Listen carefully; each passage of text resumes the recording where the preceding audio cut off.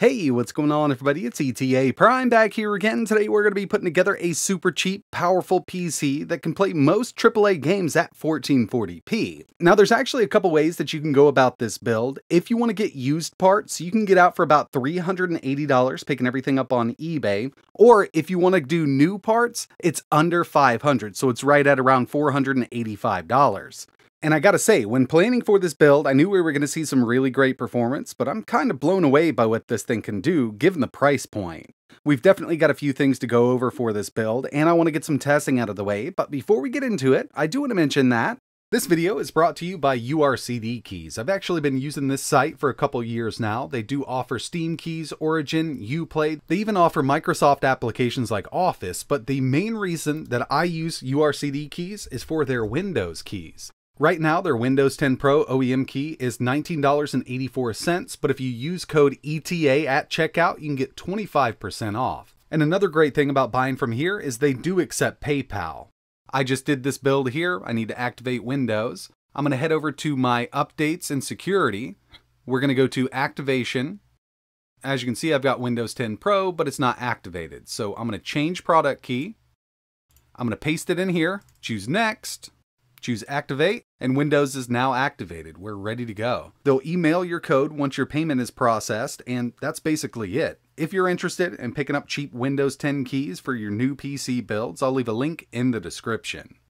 As we're putting this thing together, I will go over the parts used, and I'll also leave links for everything in the description below, new and used. Remember, you can come out at 2 different price points with this whole setup. But first things first, we need to talk about the CPU and motherboard.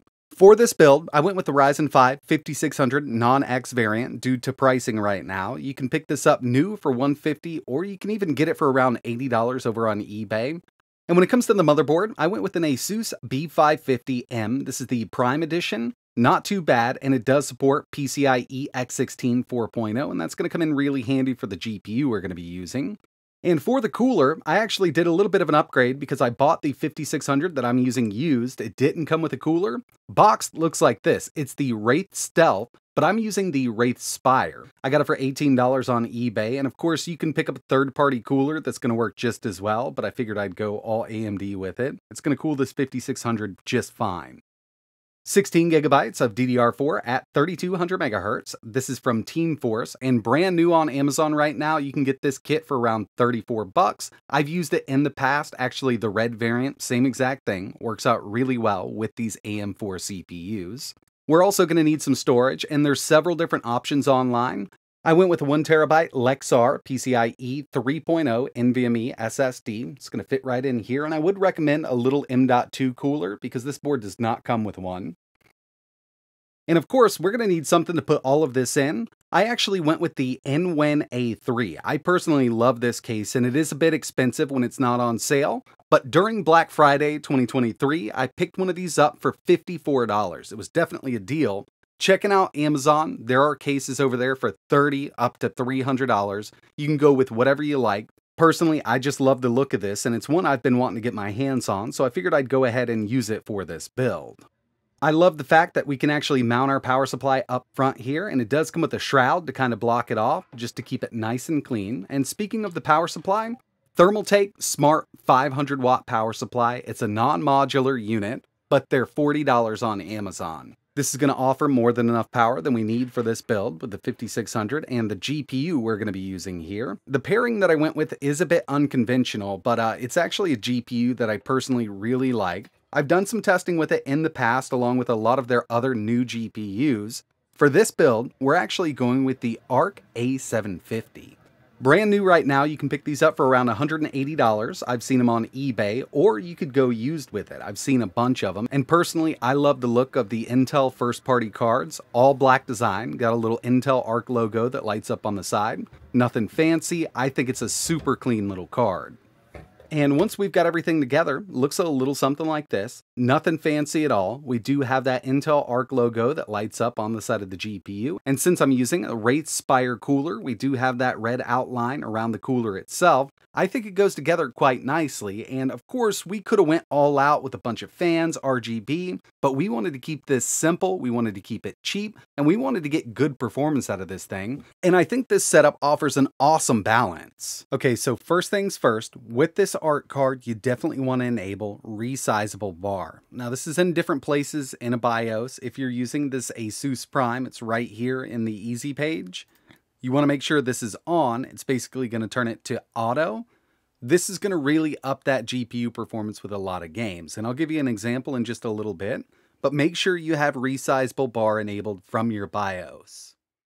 All right, so here we are. As you can see, we've got that Ryzen 5 5600, just 6 cores, 12 threads, 16 gigs of DDR4 running at 3200 megahertz, and of course, we've got that Intel Arc A750.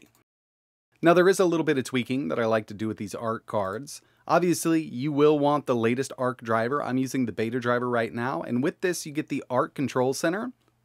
Over on the left-hand side, we're going to go to Performance, Performance Tuning.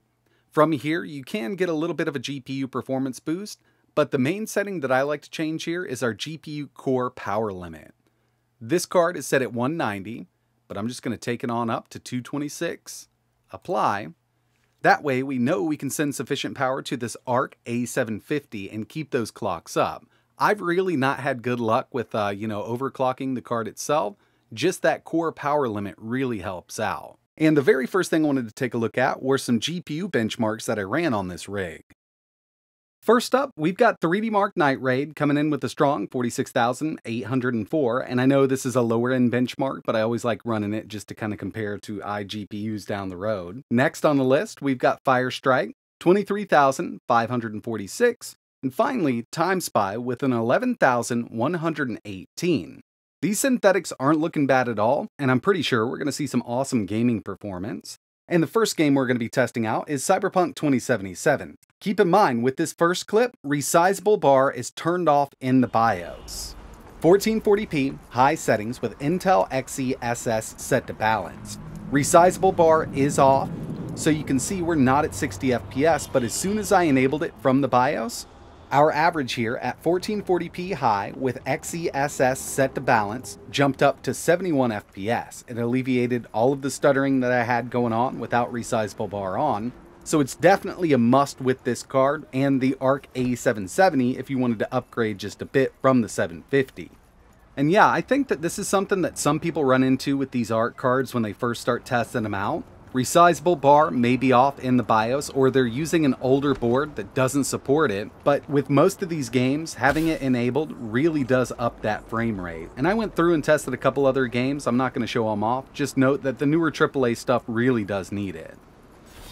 I always like to throw at least one fighting game in, so here's Mortal Kombat 1, 1440p, high settings, not bad. I mean, we're seeing some great performance here at a constant 60 FPS. I did try ultra high, and without XeSS enabled, we are a little under 60 there, but high still looks great at 1440p, and this little setup's handling it just fine. This is Project Cars 2, and the reason I threw it in here is because I personally still love playing it, and I haven't done a lot of testing with these older games on Arc. Right now, we're at very high settings, 1440p, and we got an average of 87 FPS, but every once in a while you'll see it dip down to around 65, just through those corners when there's a lot of cars on screen. It didn't dip under, and we're seeing some decent performance here, but I thought it would be a bit more. I also wanted to test out Red Dead 2, so I used the built-in benchmark. We're at basically a high-medium mix with no resolution scale, 1440p, and you can see here we did have a low of 18, but that was as soon as we were loading into the game. I saw it dip way down and then come right back up, but we had an average of 83 and a maximum of 122 with this one. And finally, we've got Spider-Man Miles Morales, 1440p, very high with no XeSS. Originally, with resizable bar off, same exact settings, I was seeing an average of around 61, but I had some dips under 60 when we get to a lot of pedestrians on the street. So again, resizable bar is definitely a must for these newer games. So overall, I think it's a really great performer given the price we can build one of these for, whether you use new or used parts. Obviously, using used parts, you may have to hunt a little more, but you can bring that price way down. I priced it out around $380 or right there under $500 if you want to go all new with it. Like I mentioned, I will leave links to everything I used for this build in the description. I'm also going to hunt down some used parts, but they might go fast. They'll be on eBay. If you've got any questions, let me know in the comments below. And like always, thanks for watching.